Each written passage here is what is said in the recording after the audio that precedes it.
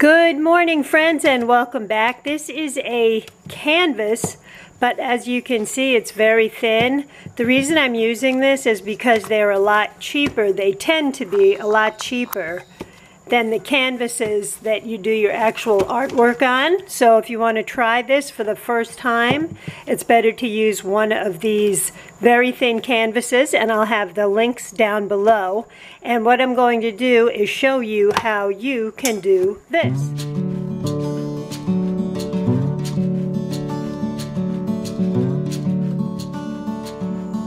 And the first thing I want to do is chalk paint works as a very good base for acrylic paint.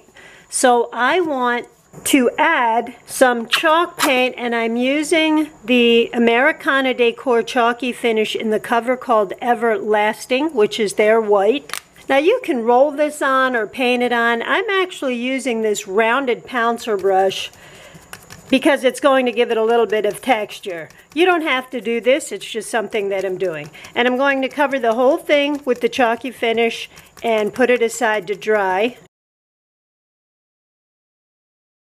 Now while those are drying, I'm taking a fall themed napkin. So what I'd like to do is cut this out. And I'm going to first cut out a quarter panel, and normally because napkins are 3 layers, I'm going to pull 1 layer away so that there are still 2 layers left. And now I'm going to take this repositionable glue stick, press this down, and this is just a piece of scrap paper that was going into recycling anyway, and I'm going to cut this out using my decoupage scissors.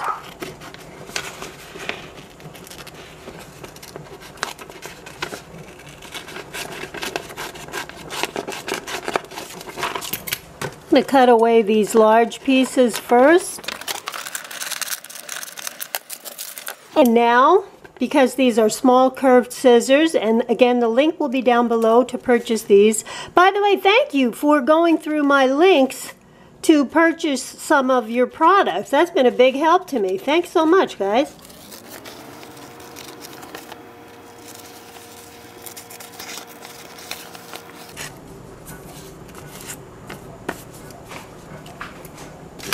So once I'm all done cutting it, because we've used this repositionable glue stick, you can just pull away the top layer. And here's the other thing we want to do once we cut this out. I took out a bunch of fall colors, and the trick is I want to imitate a watercolor. And by the way, I'm sorry I can't remember her name. This really lovely British woman did a video, I think it was a couple years ago on YouTube, hacks for artists of all types, and one of the things she said was you should use an ice cube tray for your paint palette, as your paint palette.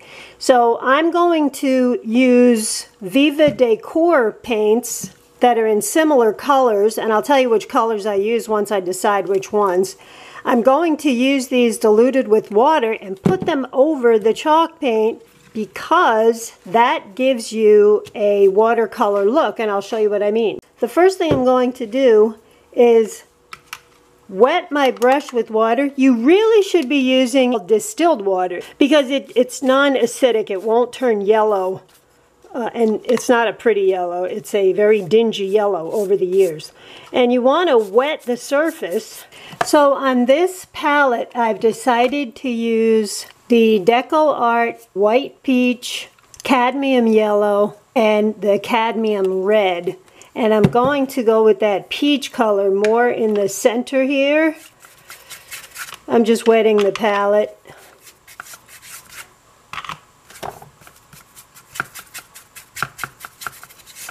And I'm going with that peach color more in the center because that's where I'm going to place my napkin. And I want the napkin to be able to stand out, so I need a lighter color there in the center. And around the outside, I'll put a little bit of these other colors. I like the way this is looking just the way it is, so I'm not going to blot it. I'll just let these colors dry on here. So now that this is dry, I think it looks a little bit better through the camera. And what I'll do is place my sunflower over the center, and I will decoupage this down.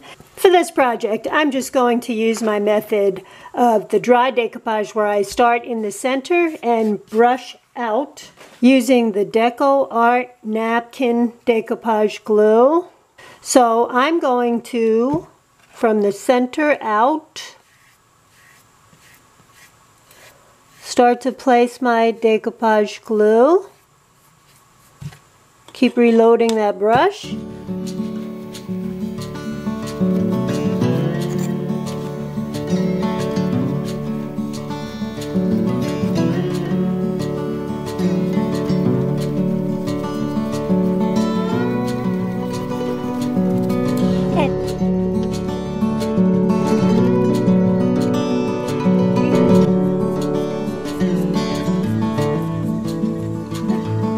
I'm going to add a couple of little birds that complement these colors, just in a couple of spots on here.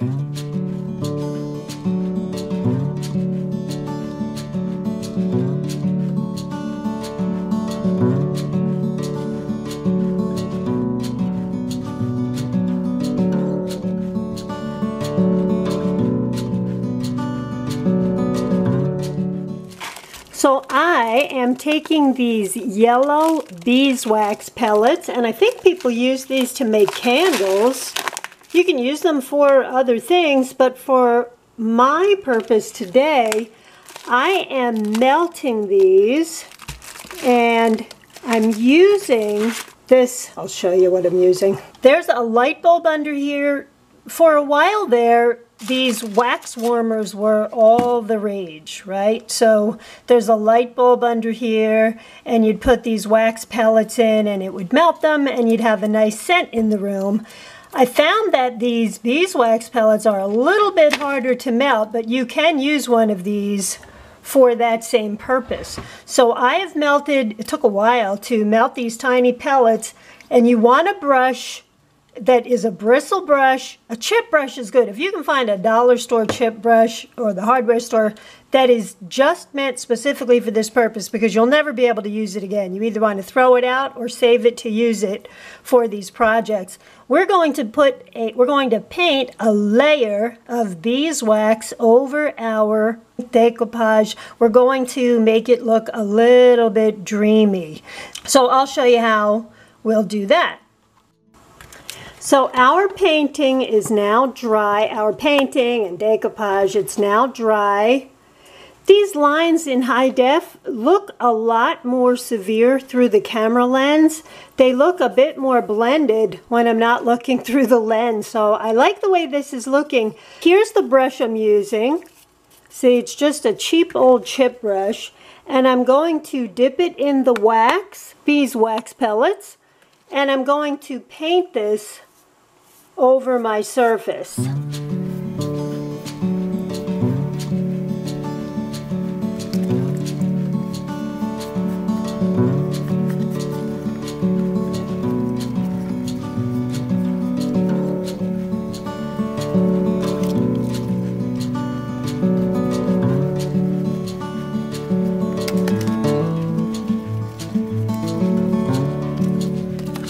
So you can see that the wax looks a little too heavy in one spot. So I'm going to do two things. I'm taking a heat gun and I'm going to put the heat gun on it and melt it.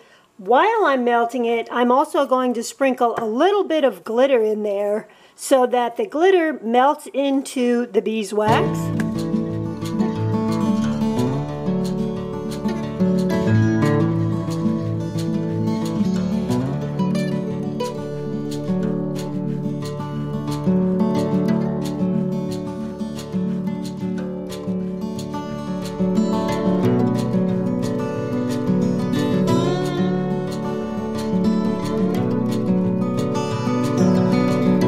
Colors are nice and soft and muted, and it's got a bit of a dreamy look.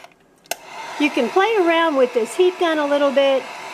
thin out those areas of wax, and you want to be really careful with the heat gun. You don't have to be quite as worried about wrinkles with the napkins because the wax covers a lot, so does the glitter. You can omit the glitter. I don't recommend, if you've never done this before, I wouldn't do it on one of the thick canvases. This is a pad that has these canvases in them. So just in case you felt more comfortable with practicing first, I'll put a link below so that you can get a pad. I have different colors in here, obviously, from the first one. This one is done with the fall colors, but I did want to show you how it looked with a little bit of a different background. And I used a lot less glitter in here. I don't know if you could, yeah, now I can see it. There's still glitter in there though. But same napkins, just different background colors, but that same process. So that's our video for the week. This one has a lot more glitter in it, which is why it looks like it's shiny. There's just that much glitter in there, and it's much more of a fall themed. And this one has a much more muted look to it. Even though it has glitter, it doesn't have nearly as much glitter in there, and obviously a different colored background. So I am trying my best to get up to 100,000 subscribers. Thank you, you guys. Thank you so much for subscribing, for sharing my videos, and thank you for purchasing my book. My book has actually been doing well. Upcycle with Decoupage. Upcycle with Decoupage obviously has the same name as my Facebook page. Don't forget to go over and like and follow me on Facebook on Upcycle with Decoupage, and you'll get to see all the videos. Okay, guys, that's it for me for today. I will see you guys next week with another video. Thanks, my friends. Bye-bye.